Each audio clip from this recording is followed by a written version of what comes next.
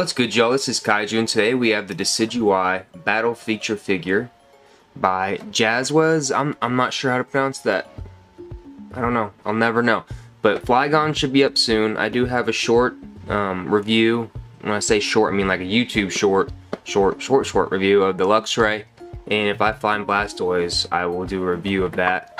I'll probably add a short as well. This looks like it's got some cool I guess bow and arrow action, and Decidueye is my favorite character from that generation, so I'm pretty excited to open this up and see how great it is. So let's open this up.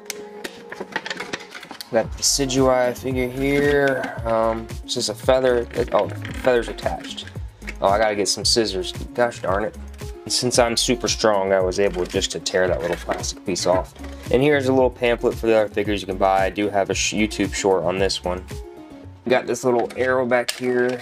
Oh, it just comes right out. This is a great looking figure out of package. The wings and the back here are going to be made out of a soft rubber as well as on top. This is a hard rubber face. There is no articulation in the legs. I don't even think, nope, they don't even swivel. So there really is absolutely no articulation in the body, except for, if you want to call this swivel an articulation, then that's articulation for you, I guess. I was playing around with this figure, trying to figure out how this little feature here works. I thought for sure that you would like attach it to this back arm, kind of like he was drawing the bow. But I mean, it doesn't at all. There's nothing you see on the hand here. There's nowhere for it to even attach any. I think you just literally push it back, and suspense is building. Wait, is there a button? Earlier it just shot out. I don't even. So, whoa. See, it's not even working for me. So hold on. Whoa. Okay, that just flew down my stairs. So. That's going to be a one-time deal. I don't think there's a button anywhere on here. So I'm not sure. Yeah, there's not a button. Overall, my opinion of this figure is that it's very underwhelming.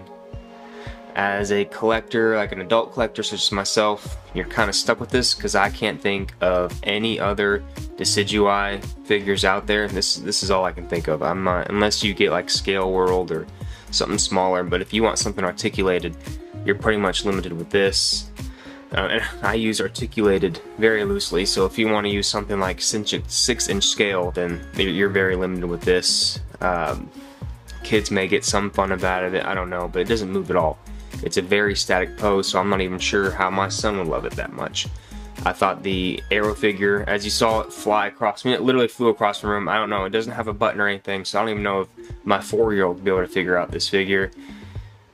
I think it's going to look cool, just sitting there on my shelf. I almost think, personally, as an adult collector, it would be kind of cool if it was all hard plastic.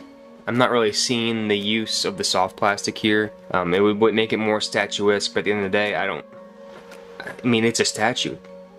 There's not much you can do with it. I mean, this soft plastic, I just don't feel like it does it any favors. I thought it was going to be so that you could, like, you know, act like you're drawing the bow, but as you can see, I mean, they don't even meet.